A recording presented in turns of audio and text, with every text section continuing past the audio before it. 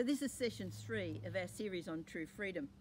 And today I want to look at the places and the things that can have a hold over us.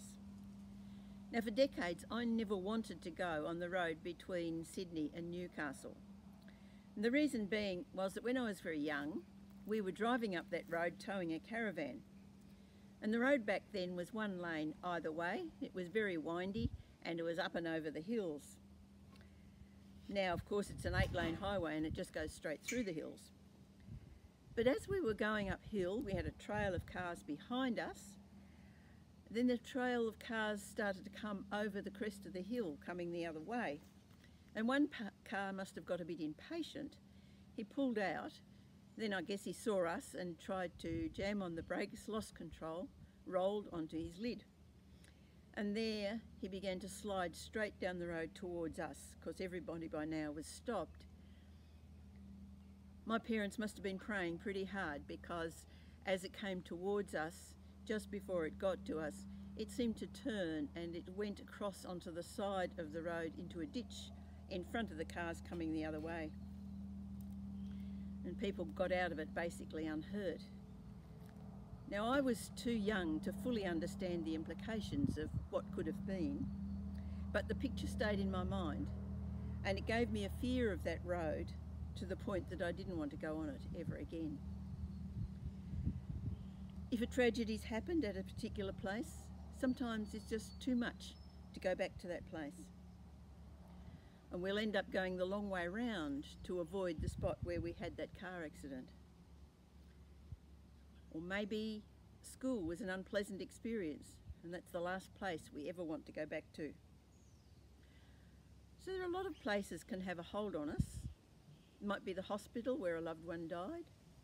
It might be the place where a loved one was killed. Because places can bring back bad memories, and so we'll go out of our way to avoid them. But we can also have an unhealthy tie to a place that was a good experience, and it might be that your family home, which you really loved, was sold, the new owners pulled it down and they built something else, and you just can't bear to go back and look there. But it's not just places, there are things can have an unhealthy attachment to. And we had a friend who wouldn't come to visit us because we've got a 300-metre unmade gravel drive. And he had a lovely, shiny, clean car, and he didn't want to bring his lovely, shiny, clean car up our driveway, so he couldn't come to visit. Or maybe the church wanted to move a couple of pews and alter the front, and you say, not over my dead body. If they do that, they'll never see me in there again. Places and things can have some control over what we do. And we aren't really free. Now, some of them don't make a great deal of difference, but some of them can limit us in a really big way. So once again, we need to deal with why that place has a hold on us, or why an object's restricting what we do. Often it's a case of healing that's needed. For me, that accident on the road, I needed to have the power of the image in my mind broken so that it no longer had fear and pain.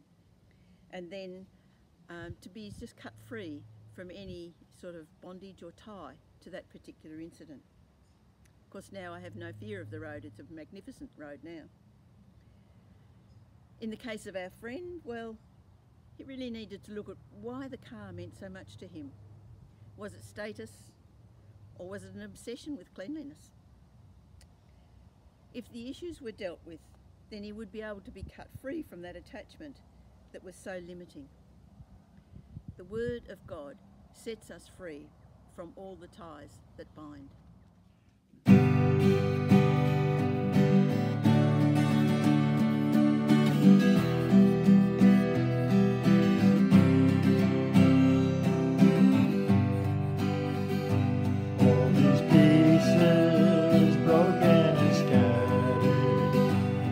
She gathered, mended and whole, empty-handed, but not forsaken.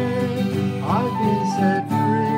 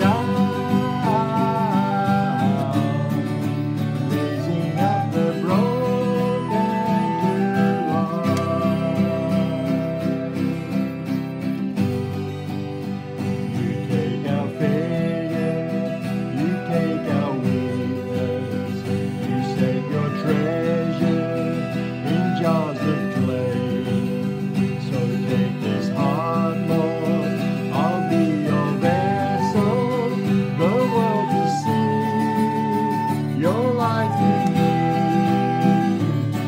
Amazing grace, how sweet the sound that saved a wretch like me. Oh, I once was lost, but now I'm found. Was blind, but now I see. Oh, I can see you now. Oh, I can see the love in your eyes, laying yourself down, raising up the broken to life.